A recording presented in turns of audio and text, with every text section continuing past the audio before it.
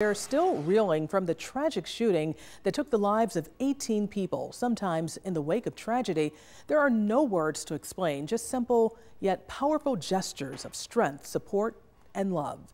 2 on Your Side's Heather Lee. She's in Maine this week reporting for our sister station there. She stopped by 2 growing memorials and shares messages of hope and healing in their own words. My heart is just healing and just great sorrow for everybody. I don't know. I'm just really sad. I don't think anyone around would ever give this a thought that this would happen in Maine. I didn't know any of them, but it just breaks my heart. I just can't wrap my hands around it.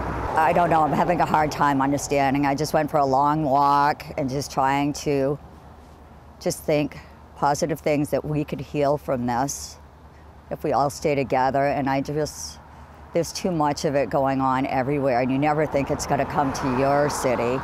And here it is, and 18 lives are gone. Wherever the people are hurting the most is where we take the cross. This tragedy, for these folks to overcome this tragedy and to spread a message of hope, healing, and love so that they know that the healing can start. Just anything we can do for anybody. I'm here to do anything for anybody. It was really important. I just brought a pumpkin that said Lewiston Strong, and I brought another one over to the bowling alley that had hearts. My granddaughter's best friend was in the bowling alley, so it's been really bad. It has really touched the family, and just all of this has touched everybody. We're a small community, pretty close-knit community.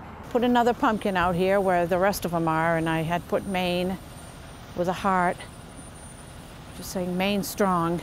We need more peace in the world and more closeness and just more love.